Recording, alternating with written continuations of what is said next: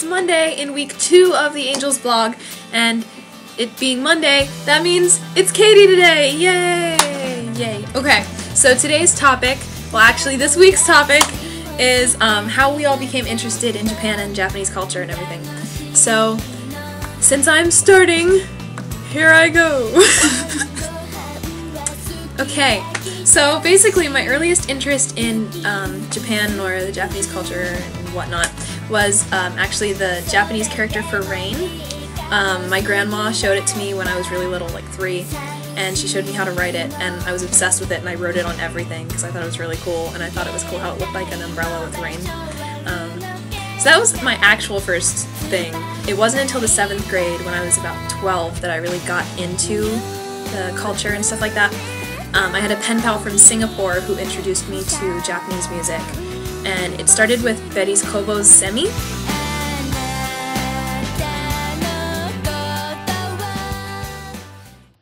And then I got introduced through her to Otsuka Ai and her song Superman.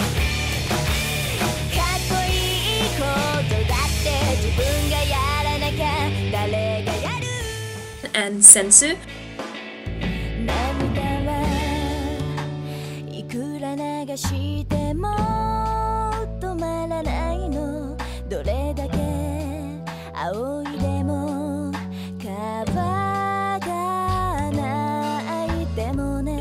And I really loved all of those songs.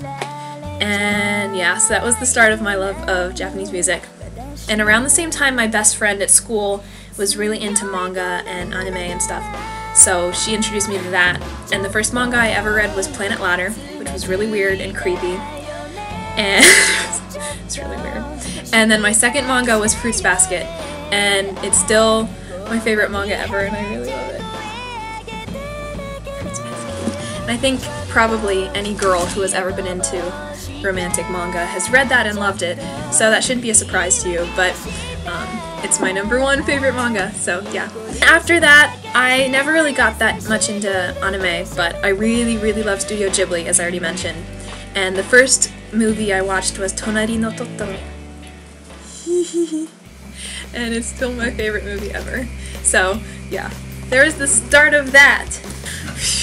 My top 2 favorite things right now are, well, clearly music, but also dramas. And the way I got into Japanese dramas, that was sort of just on my own. I kind of discovered them through watching anime and stuff like that.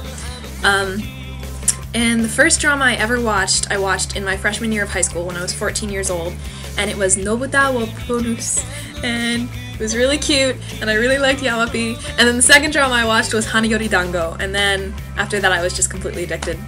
And yeah, and Hanadan was what introduced me to Arashi, except I didn't become obsessed with them until 3 years later. But anyway, so there's that. Yeah, I've always loved to sing, so when I first discovered Japanese music, I knew I really wanted to learn how to sing it, but I didn't know how to pronounce Japanese, so I just practiced and practiced on my own a lot. And the song I practiced with was Okazaki Ritsuko's For Fruits Basket.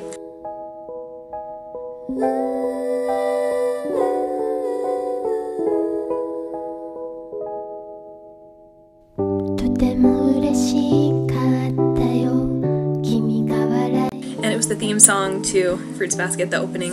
And I really loved it, it was really pretty, and with the day that I figured out how to sing it, I was really happy, so I learned how to play the piano to it and everything, and that sort of started everything, so.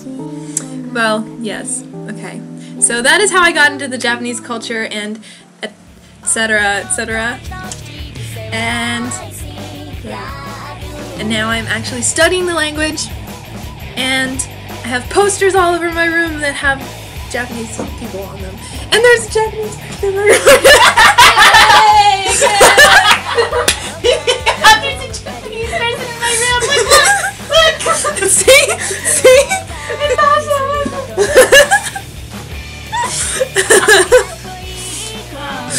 Anywho, that's that. That is the start of week 2. And look forward to all the other girls' explanations of how they got into the culture as well. And if you have any suggestions as to what kind of topics we should talk about, or if you have any challenges for us or anything like that, let us know in the comments, or send us a message or something like that.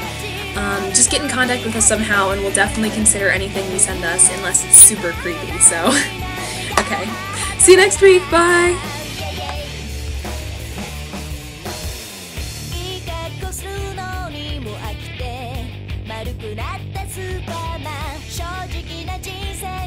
I will love you まともクリーニングに出して考えたスーパーマン好きな模様描こう I will love you